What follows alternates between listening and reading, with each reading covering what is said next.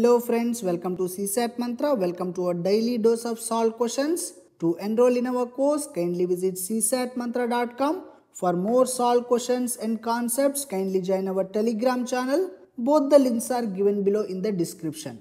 In a group of 15 people, 7 can read French, 8 can read English, while 3 of them can read neither of these two languages. The number of people who can read exactly one language is. This question is from Set Theory chapter. It is asked in 2019 this year. From Set Theory, every year you can expect 2 to 3 questions, my friends. Okay, most of the logical reasoning questions are based on set theory concepts. In set theory problems, I have told wherever possible, kindly make use of Venn diagrams. Venn diagrams will make your life simpler, my friends. Okay, this rectangle is a sample space, total number of people. Okay, 15. Now in these 15 people, there are few people who read French, this blue color circle.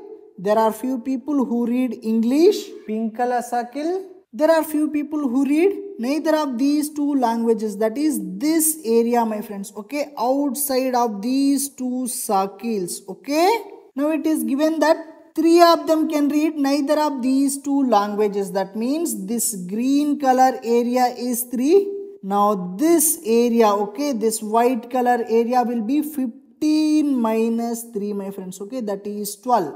So there are 12 people who read French or English. Now if you pay attention, this area will be the people who read only French, my friends. Okay, this area will be the people who read only English, my friends. Okay, only English. This area will be people who read both French and English, because it is the intersection, it is the common part of French and English circles, my friends. Okay, this is clear, right?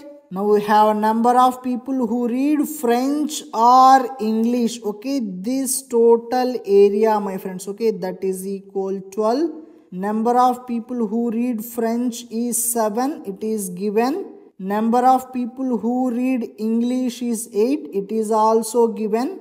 We want number of people who read French and English, my friends. Okay, we have a formula for n of F union E in set theory. N of F union E is equal to n of F plus n of E minus n of F intersection E. N of A union B is n of A plus n of B minus n of A intersection B formula, my friends. Okay, so 12 is equal to 7 plus 8 minus n of F intersection E. Now this is 12 is equal to 15 minus n of F intersection E. From this I can write n of F intersection E as 15 minus 12, that is equal to 3. So we have n of F intersection E as 3, my friends. Okay, this, the people who read both French and English.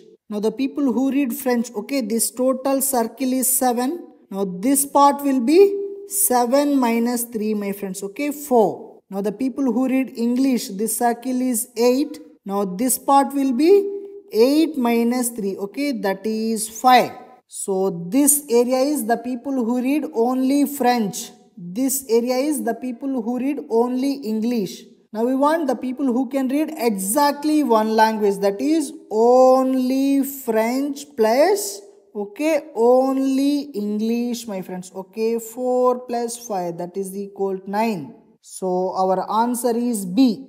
Very simple problem, my friends. Sample space, total number of people. Okay, this rectangle is given, that is 15, and it is said that 3 of them can read neither of these two languages, that is, okay, this green color area, my friends. Okay, now n of F union E will be 15 minus 3, that is 12.